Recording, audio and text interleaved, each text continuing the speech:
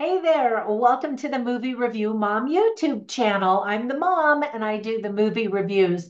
And my goal is to give you the heads up on filmmaking quality and content so that you can decide whether or not you want to spend time or money or both sometimes watching a particular film. So, the movie I'm reviewing today is called The Family Plan. This goofy action comedy is now playing on Apple TV Plus. The film is rated PG-13. It's an hour and 58 minutes long, which is kind of long for this movie. And my overall movie review mom grade is a C. Wah wah. It's not the greatest. However, it's not as bad as a lot of people are saying. I actually got a kick out of it. But I recognize it's not great. So I'm jumping ahead of myself. Let me give you an overview in a nutshell, and then I'll point out some tips for parents since it's sort of geared towards families, themes worth talking about, interesting lines, funny lines, things that I really liked, things I didn't like, and recommendations for other films that are sort of similar that you might like better than this one. Or you might like this one. Hopefully, you will. Anyway, in a nutshell, the story is about a top government assassin who has been living incognito as a suburban dad. His past finally catches up to him, and he has to take his unsuspecting family on the run. The film was directed by Simon Cullen Jones. Writing credits go to David Cogshall. Now, let me give you some tips for parents. Some people are asking, who is this movie for? Is it for the adults or the kids or somewhere in between? I would say probably somewhere in between. So, here are some of the content that parents should know. There is profanity, including one F bomb. There is some sexual innuendo and talk of sex, violence with various weapons, a very high dead body count, although it's basically bloodless. And we just see people like get shot and then they kind of keel over and die, that kind of thing. Lots and lots of destruction. We see a shirtless man. A mom chugs beer upside down on a college campus. A married couple makes out in bed. People are in perilous situations. A teenage girl flips the bird, and we see a teenage boy kill a bunch of people in video games. Well, they're animated video games. Some of the themes that are illustrated well are identity, expectations, family, secrets, and dishonesty, and spontaneity in marriage. Now, here's the long list of things I actually did like about this movie. First of all, I love Mark Wahlberg. He is equally talented in drama, action, and comedy, and I love him in all of those different genres. Here in Las Vegas, where he lives and I live, he actually has a really great reputation as being a stand up, really nice family man. That's impressive to me, especially while he continues to pump out movies in Hollywood, where they also love him. He and his co star in this movie, Michelle Monaghan, also starred together in the movie Patriots Day back in 2016. Did you ever see that one? I really liked that and thought they were both excellent in that one as well. You can see my movie review of that on my Movie Review Mom YouTube channel and on my website. So I'm wondering when Michelle Monaghan and Maggie Q, for that matter, are ever going to start aging. I thought they both looked amazing.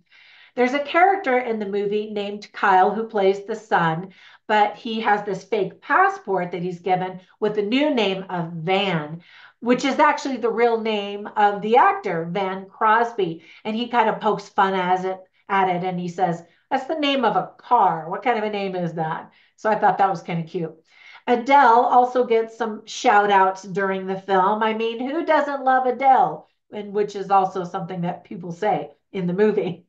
Mark Wahlberg's character says she has the voice of an angel, which she does. She has an amazing voice.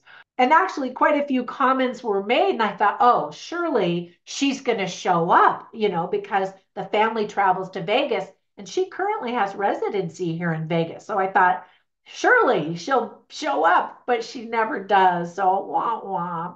I guess that's on the list of bad things. But back to the list of good things that I liked. Keep watching during the final rolling credits for some cute images and some more funny clips. There's also a shout out to Vanilla Ice. Now, if you were a fan, you might love those moments or you might cringe.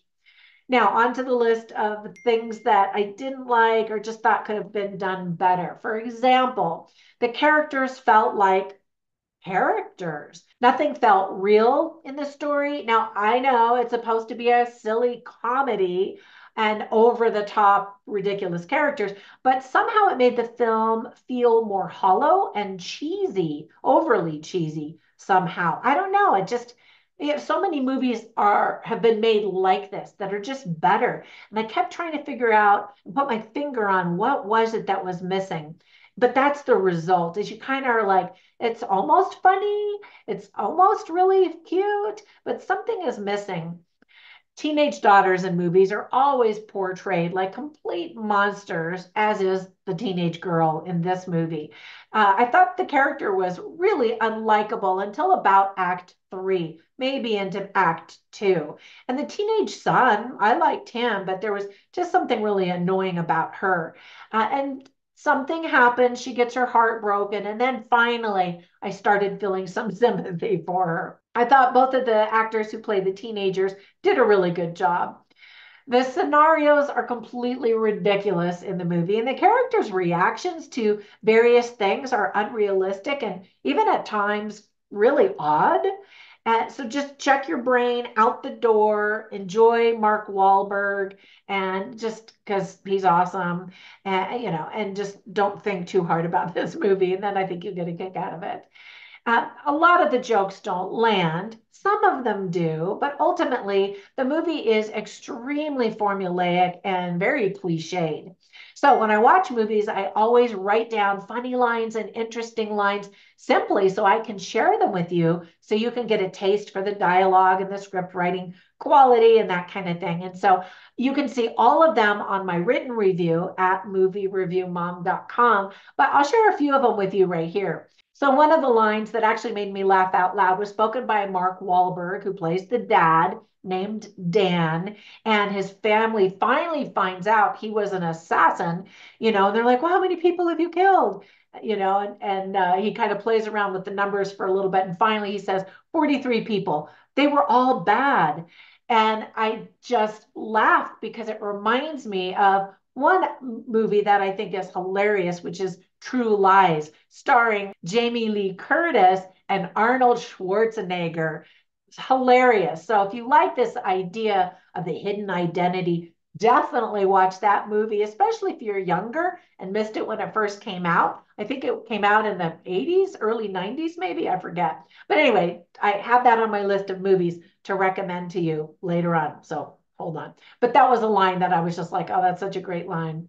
Because Arnold says, when his wife asks, how many have you killed in his movie in True Lies, he's like, actually, I don't know if he says a number, I can't remember, but he says, and they were all bad. One of the funny clips at the very end during the rolling credits is Mark Wahlberg. While he's this cool assassin, he's also kind of nerdy to pop culture and that kind of thing. And so his whole family is singing to Vanilla Ice, and he's like, who's this? Janet Jackson? And I just thought it was cute. I love it when he is, so buff and so cool, but then he plays a character that's just, super nerdy, and that's kind of what he does. I mean, he straddles super assassin and nerdy dad kind of a thing. There's some other funny lines, but here's a couple of interesting lines. So Dan, who's Mark Wahlberg's character, the dad, says, "It's never too late to become the man you've always wanted to be." Exactly. Even though he had a past, every day he was choosing to be a family man. It wasn't like just witness protection and he was faking his way through it. He really loved his family, and you see that and feel that in the movie. And to that point, another character whose name is Augie, played by Saeed Tagmoui, says about Mark Wahlberg's character, look at you playing the family man. And Mark Wahlberg's character says, I'm not playing. This is my life. And again, you really believe that he loves his family. And he does. I mean, the character does in the movie. All right. So as I was watching this, I immediately thought of three movies that I want to tell you about. I already mentioned the first one, True Lies. So fun, so cute. Another one is Daddy's Home, starring Mark Wahlberg. Again, playing a different type of dad. And actually, I really enjoy the first and the second movie of Daddy's Home that he did.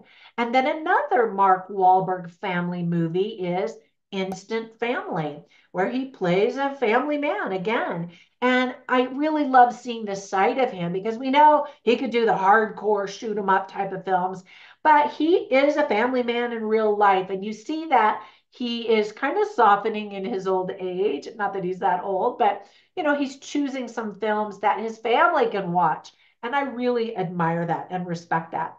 All right, that's it. Hopefully, you'll watch this movie and your expectations will be low enough that you'll be pleasantly surprised and enjoy it because I actually did.